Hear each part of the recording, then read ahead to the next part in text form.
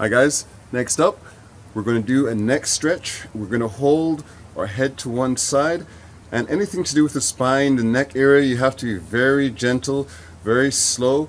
I'm applying quite light pressure to the side of my head, and I'm getting a nice stretch out of the side of my neck right here.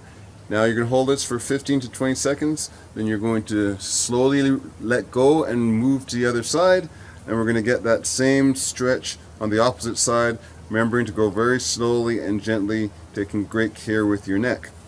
Now we can do the back part of the neck by tilting our head forward, just a little off-center to one side, we'll get this side of the neck, and then a little off-center to the opposite side, we'll get the opposing side of the neck and get a nice stretch in your neck there.